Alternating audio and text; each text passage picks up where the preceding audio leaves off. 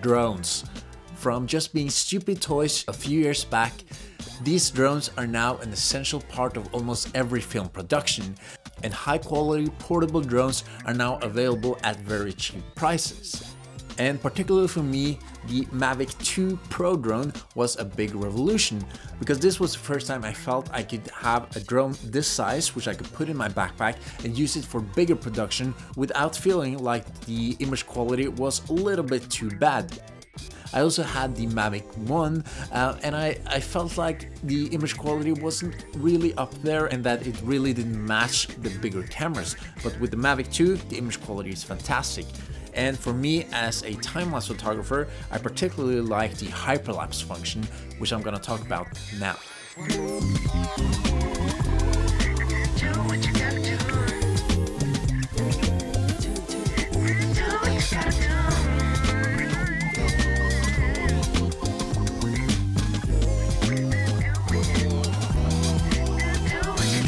So the hyperlapse function means that the drone is moving at a steady rate slowly through the air while it's taking pictures at a set interval. And this is the same idea as with regular time-lapse photography, and you compile these images into a video file where everything is moving a lot faster than in real time. And this opens up new possibilities both for time-lapse photography and drone photography. So let's have a look at how you can take amazing hyperlapse videos with your Mavic 2 Pro. The first thing you need to do is, of course, to find a suitable place and time for your video. And remember to find a place where you are allowed to fly and that you're following the rules of your country. It's also important to not fly too close to the foreground, because the drone is not able to move at perfectly steady rate. So if you are too close to the foreground, you are going to get the sort of parallax effect, as you can see in this example. It's also important to find a day when it's not too much wind outside, because of course the drones are in the air, so they're going to be quite sensitive to wind, and you're going to get very shaky footage, and you're going to get even more of that parallax effect. So try to find a windless day, that's your best bet. Because your drone has limited battery capacity, you are not going to have the longest time lapses. They're going to be approximately 20 minutes max. So this means that you need to find a subject that is moving quite quickly. So for example, with clouds, if you're going on a day when there is not much clouds moving, they're very still, very high clouds, you are not going to get a time-lapse effect at all. So try to find maybe some lower clouds which are moving a bit faster, and that way you can get more of that time-lapse effect in your hyperlapses. So let's have a look at the settings. First, we need to put our camera settings. If you want the best post-processing possibilities, you should set the image quality to RAW. Set your white balance, and if you're shooting a scene with constant light, set your camera to manual. Your ISO should ideally be as low as possible, as the image gets quite noisy fast if you increase the ISO.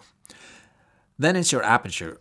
I find f2.8 to be okay, but f4 seems to be a little bit sharper. And then set your shutter speed accordingly. You can also change the shutter speed and aperture with your remote controller while you're shooting the hyperlapse. Preferably change the shutter speed though, not the aperture, as this can create flicker that is difficult to remove. If you're using an ND filter, you can also get some motion blur during daytime to, for example, cars. Depending on your condition though, I would not go longer than maximum a second, otherwise you might get blurry images. If you're doing a sunrise or a sunset hyperlapse, just set it to aperture priority mode. From my experiences, this works very well.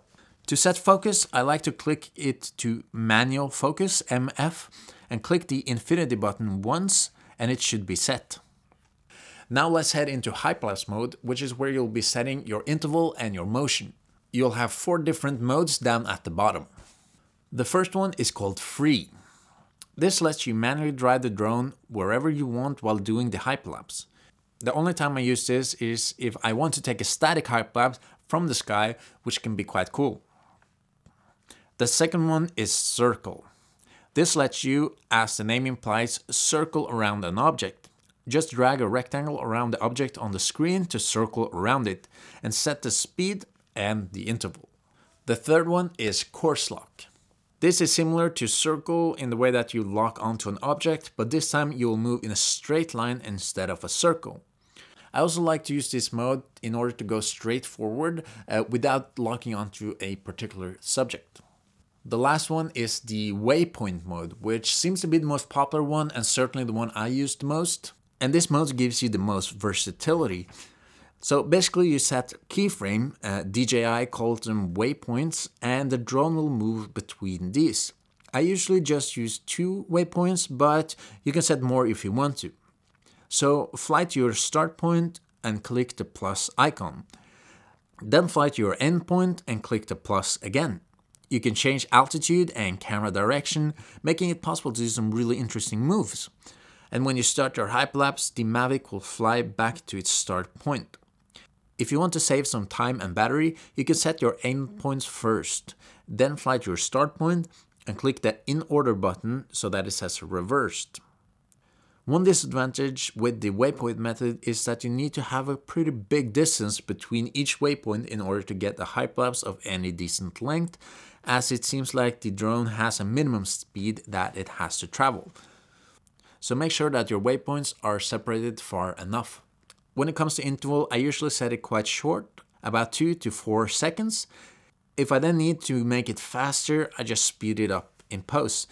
And the video length I like to set about 10 seconds because I like those really long hyperlapses. If you want them to be shorter and faster, feel free to do so. And then it's just to click start and wait. And once you're finished, the Mavic will automatically compile a video for you. If you want to do it the easy way, just use that video. But if you want to really get those amazing hyperlapses, you should do a bit of post-processing. I explained my complete workflow, which is the same for drone hyperlapses as for regular time-lapses, in my master time-lapse course. So you can see the workflow there, but the very quick overview is to import your photos into Lightroom, work together with LR time-lapse if you have some changing light in your scene and if you need to deflicker, then export those photos out of Lightroom and import it into After Effects as a sequence where you apply warp stabilizer. And voila, you have a perfectly smooth drone hyperlapse. So that was it for this very quick tutorial. I might be making more of this in the future. I was wondering, I haven't seen so many really stunning drone hyperlapses yet. So if you have made some really cool ones, you can comment down below and show me. Okay, see you next time. Bye.